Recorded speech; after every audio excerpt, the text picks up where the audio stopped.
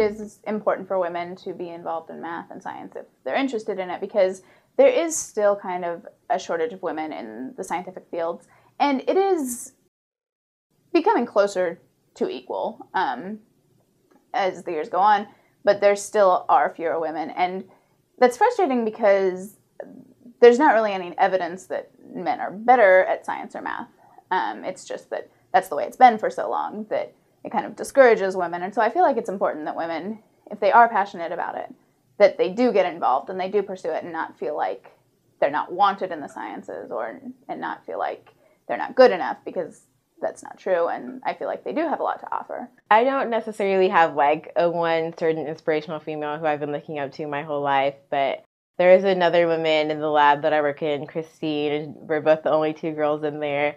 And she has been through like grad school and gotten her master's and everything. So she knows, I mean, especially, I don't want to be like at her age or whatever, but I mean, at her age, she knows what it was like to go through all the science field when women were just getting into it. So it's nice to have her to look up to and to see that I'm in a really good position being a woman in the field that I'm in. It seems like it's a lot better than it was. So, I mean, things are moving in the right direction for women in science. And yeah, I mean, I do feel like I get to be a role model for my girls, and they think science is really cool and they're really into it, and they haven't thought like, oh, girls don't do that or girls can't do that. There seem to be a lot of women in science now. I don't want, to lose my place in the program, but it seems to be going well. So I don't feel intimidated or afraid about, looking for jobs as a woman. I don't think I really feel underrepresented. I mean, having it drawn to my attention, kind of looking around, it is noticeable that there are far more men than women in the science field, but I don't feel as if that poses a challenge to me in any way.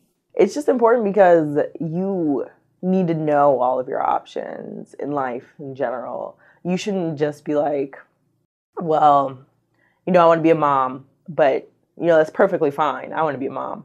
But you need to see other avenues. Like science isn't, I don't want to say science is easy, but it's not hard. It's just as hard as any other job. So if you like it, then you should do it. You shouldn't be discouraged because anybody tells you can't do something just because you're a woman, because it's not true. Both my genetics professors this semester are women, and they're great and brilliant and funny and successful. Just actually up close and personal, seeing women do science is just great. I personally look at the chancellor and I think, wow, look at her. She's a woman, she's African American, and she looks like me. And it's really exciting to I can definitely tell you it's a big difference to see her. It strikes a certain chord with me when I see her up there doing the things that she's doing, and it makes me realize it's not always it's never about your outward appearance. It's what you know, and it's what you can contribute to whatever it is that you're involved in. It's all about your mind and not necessarily how you look, and seeing her there just really reinforces that, and it shows me that I can do anything that I really want to do in this life.